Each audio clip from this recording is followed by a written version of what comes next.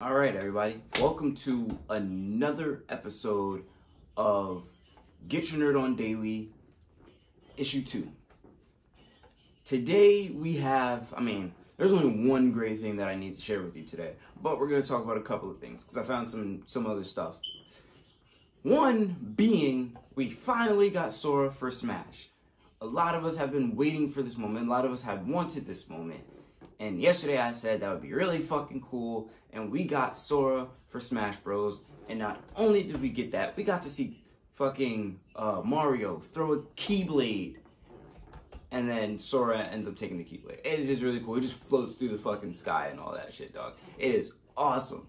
Alright, but not only that, Nintendo Switch is finally getting every single Kingdom Hearts game, the originals and the spin-offs from every numbered game, as well as Union Cross. Now, I'm not sure if the Union Cross is going to be available everywhere, or if they just meant mobile, or if they just meant Switch. But Union Cross's offline story videos will be available to everyone on whatever device they're putting it on. So that's great too, because that's a part of the story, and we need that story.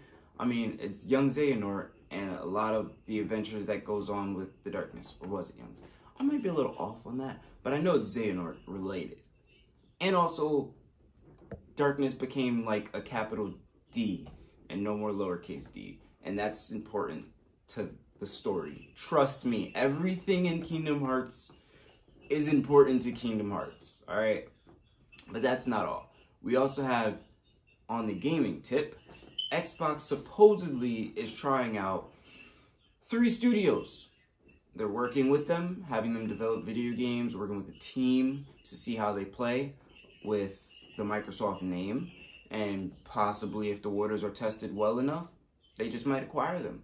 The 3 studios are IO Interactive, Crystal Dynamics, and Avalanche Games. Now, Avalanche Studios. And we'll see exactly if these rumors are true or if they're just hiring them to work on video games, and that's literally it, and there's no acquisition happening. But I would not be surprised if they're actually trying to acquire more, as they should. But again, I think they should go ahead more in the Japanese direction of stuff.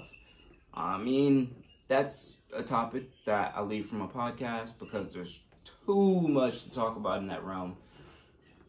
I talk about it quite a lot, actually. Now, away from that, James Gunn has admitted on Twitter that he is going to be doing yet another DC project, which is actually kind of cool. He seems like the only person who's doing a, I don't say linear, stupid updates, linear version of anything in the DC landscape.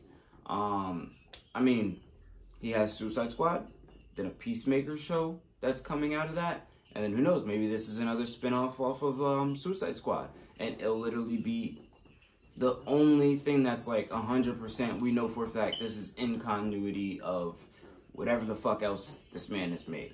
So that's cool. Can't wait to see what happens in that realm. Because even though the DC movies are like super miss sometimes, or maybe like light hit, you know, I'm excited to still watch them.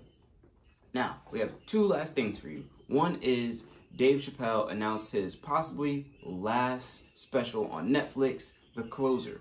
But even if that is the last one, I am 100% sure. Don't take my word for it. I'm 100% sure Netflix is just going to cut that check. I mean, Dave Chappelle is too big. He's a really awesome act. His shit is funny. Like, Dave Chappelle knows what the fuck he wants. He knows what he's doing. He's a very roundabout comedian. Like, he can hit whatever spots you need him to hit in comedy. So if people need to laugh, Netflix should definitely keep Dave Chappelle on the good side. And they're probably preparing that check right now. They really are. They probably had the check pre-prepared. Who knows? But I don't think that's the last we're going to see of Dave on Netflix. Now, the last thing that I got for you. The very last thing. Something I'm not a fan of, but all of you might be. Game of Thrones House of Dragons has been announced with a really cool trailer, and it looks dark.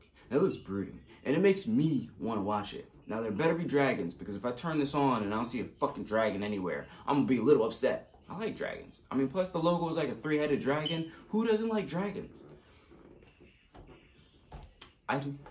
So I'm probably going to try it out. Probably going to go back and watch stuff if that's fucking good. I only seen season 1, but hey, doesn't hurt to go back. Just wasn't my thing. Everyone says it's my thing, but like, I don't know, man. I couldn't get onto it. But hey, y'all might like it, so I'm here to tell y'all that. And that is everything in this issue of Get Your Nerd On Daily. Thank you for stopping by. See you next time.